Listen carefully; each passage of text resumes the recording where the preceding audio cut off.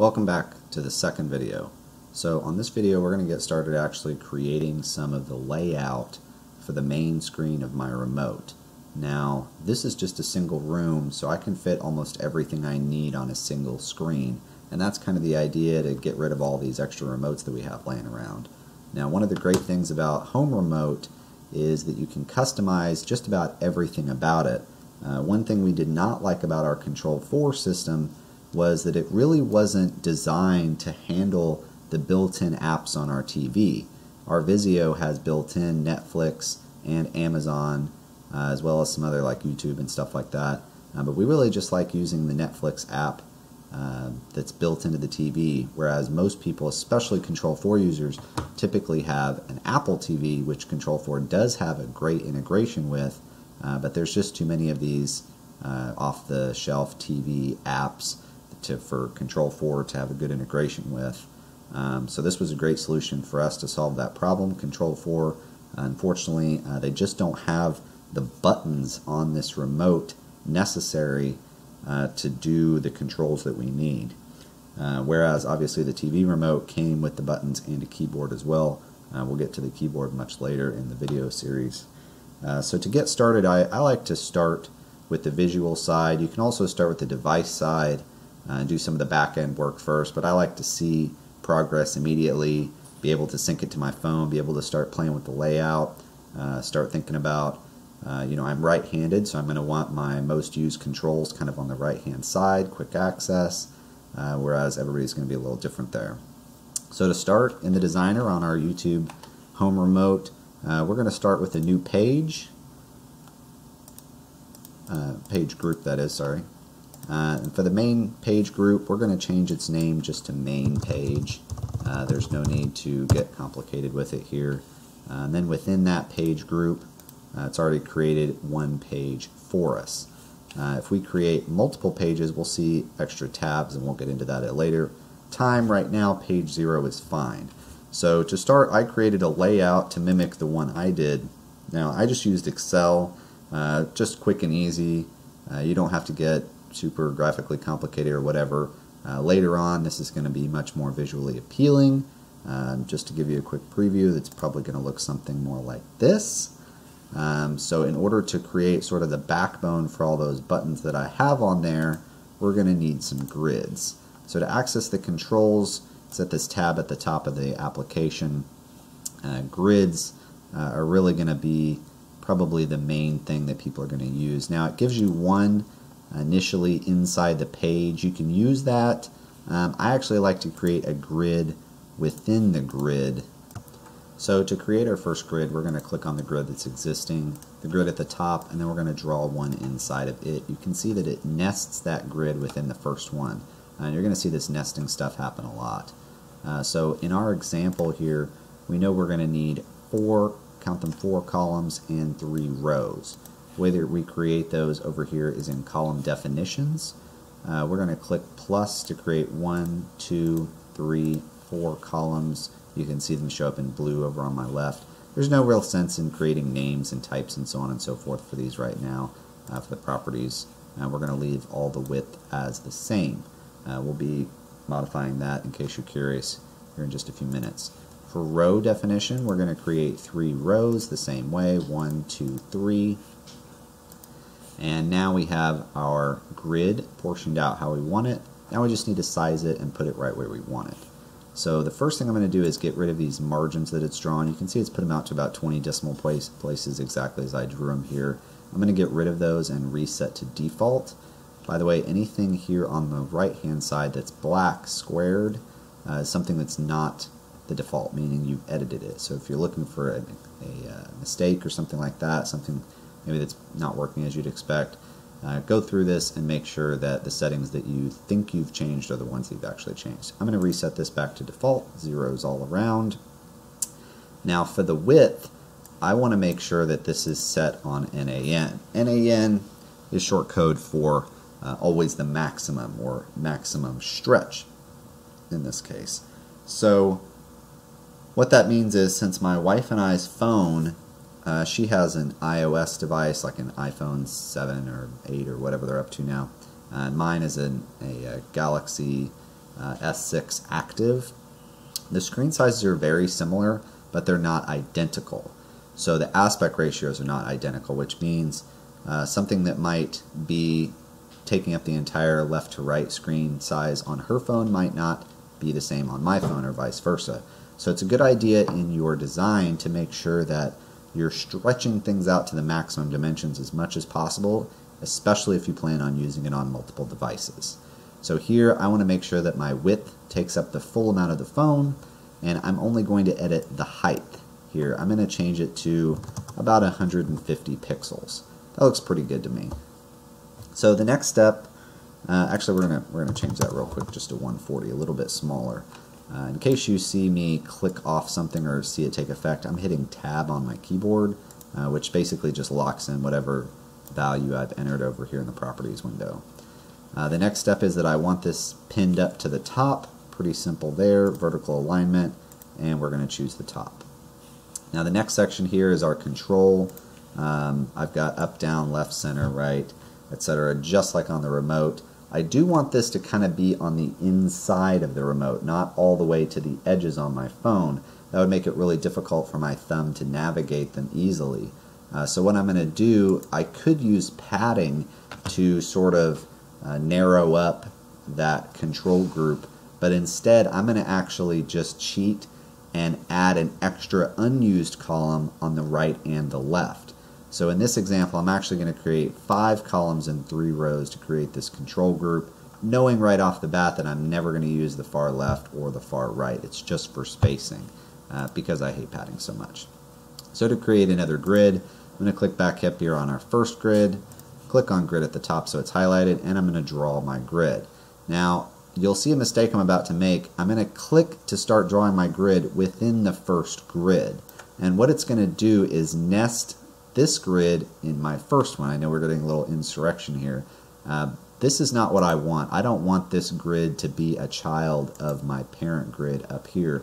I want it to be in line with this, and the easiest way to do that is just to undo that grid I just created. And this time when I start drawing my new grid, I'm going to start drawing it in the area of the parent, right? Not in the top where an existing grid is already sitting. So in this grid, I'm going to do as before and create my 5 columns and my 3 rows.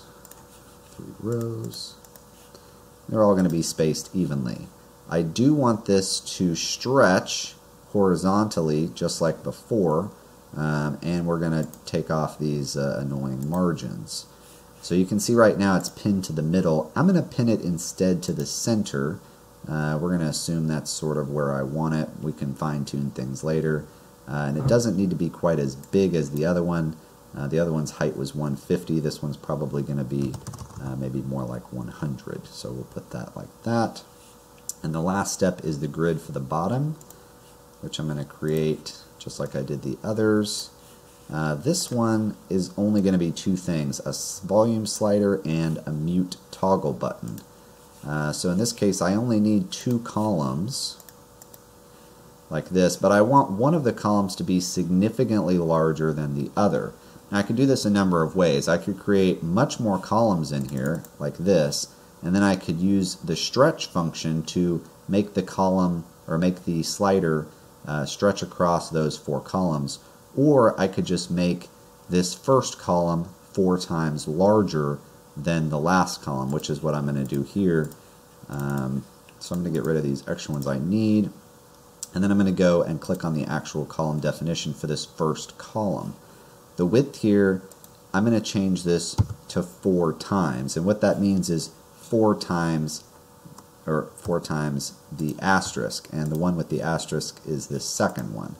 So I'm just going to take a look at that, 4 and asterisk. So now the first column should be 4 times bigger than the second column. Now sometimes you'll notice that the grid didn't change size how I would expect. Sometimes you just have to click off of it and click it back on. It's a little bug in there, I know. But now you can see that the first column is much larger than the second column, and we only bothered making 2, and we only needed just 1 row, which we will go ahead and create discreetly. 1 row. So we're back to the margins again, resetting those. And we do want it pinned to the bottom, but I certainly don't want it 64. We want it maybe more like 25, for example. That looks pretty good, down by where your fingertips hit. So in order to see what we've created so far, it's a little difficult because there's nothing inside, but basically you could click on these grids. You can see there's going to be some overlap on that one. We'll probably need to move this one down. There's a number of ways we can do that. And then this grid down here at the bottom. So the next step is actually to just add some buttons, and I like to use text buttons where I can, just as placeholders to figure things out. Clicking on the button, the text button, and then drawing one inside that first grid square. A good rule of thumb is to make sure that you're naming all of this stuff. So, for example, otherwise you're going to end up with 100 buttons down the left-hand side. It's going to be really hard to diagnose and troubleshoot where problems are if you have to hunt and peck. So for this first button is an on-off button. I'm going to label it on-off and hit tab to confirm. You can see that it ended up with on-off over here on the left-hand side.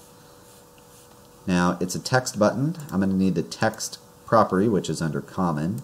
The text here is going to be on-off. Again, tab to confirm. You can see that the button is now labeled. Again, I'm going to get rid of my margins, and now that it fills that entire whole of this. Now we could keep creating buttons like this, but especially if you take your first button and you go through it and modify the appearance, you can modify the text, the size, the color, the font, all those kind of things, bold, italic, etc. And then once you've got everything exactly how you want it, rather than recreating those elements in every single button, you can copy and paste the existing button. So we're just going to copy and paste this button. I could do that with keyboard shortcuts too, Control C and B. Now it went ahead and renamed it for me since it knows there can't be a duplicate. I happen to know that this next button needs to be named Netflix, and the text is also going to say Netflix. Now you can see that it kept it in that first box because I didn't actually draw it in the second. And the way that these columns and rows are segregated is it's always going to start counting at 0. So this first column is 0, 1, 2, 3. The rows is 0, 1, 2. So right now both of our buttons are in column 0, row 0. I want this button to move over to column 1 and stay in row 0. That is located down on the layout, grid.column. Changing this 0 to a 1, tab to confirm, will move that Netflix button over one spot. If I wanted to move it down, for example, I could move it just like that using the row button to move it back up.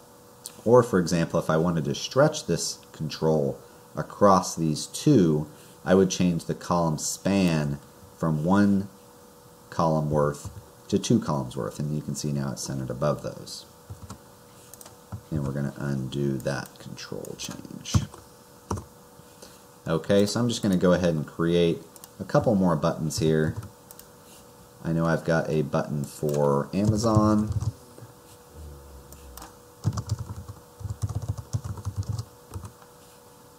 And that's going to be in control group 2. And then I've got one for Cody. And that's going to be in control column 3. So now I've got my first buttons. Looks like I've got some more to add in this one control group. I'm going to go ahead and do that and be right back. Okay, so I'm back and I've gone ahead and created those buttons just to save us some time. Now the next challenge we have is that the second grid overlaps on this first grid somewhat. We don't want that to happen. There's a few ways to fix this. In this example, just to keep things easy, I'm just going to use the margins to move this down a bit from the center. Now these 4 zeros, this is left, up, right, and down. And I actually want to move the margin on this top section, so I'm going to be editing this second 0 in the sequence. And I'm probably going to need to move it down about 20 or 30 pixels width. We'll start with 20. Looks like that's not enough, and 30 might not be enough either, so we'll change it to 40. So that looks pretty good. We may actually keep going just to create some extra space. Looks like these other buttons have significant space above and below. Let's just double it up to 80. That looks great. and we know that our last grid is down here somewhere, so that looks pretty good. Okay, so remember, we're going to ignore this first and last column. I'm just using it for spacing. So when we create the button in here this time, we'll start with the enter button, which is the easiest. We're going to again do text buttons here, enter, and the text is enter, no margin, just like that, and you can see that it's in column 2, which is the center column. We're also going to have a left, right, up, and down. I'll create those real quick. Okay, those are done now, just to save us some time again. So the last 2 steps is going to be creating the slider and a toggle button involving the volume.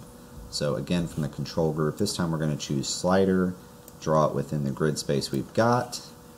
Again, delete the margins.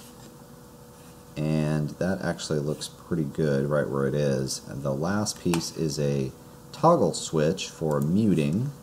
We'll draw that in as well, which is kind of the quickest way to get things done. Get rid of the margins there. That looks pretty good as well. I think I want to move them up a little bit because it's going to be very, very close to the bottom of the screen. The best way to do that is actually just to change the height of the grid that they're controlled in. Remember, we set it back to 25. We're going to change it to 50. And then we'll go back to these controls and stretch them, change their orientation back from the top of that constraint grid to the center. We'll do the same thing with the toggle switch as well, so they line up. And that actually looks pretty good right where it is. So this is sort of the basic layout we're going to be working with. Later on, we can obviously change these to images. We will have to recreate the button, which is a bit of a bummer. But as far as general layout, I would recommend syncing this to your device at this point, making sure that the general layout and flow and everything is good.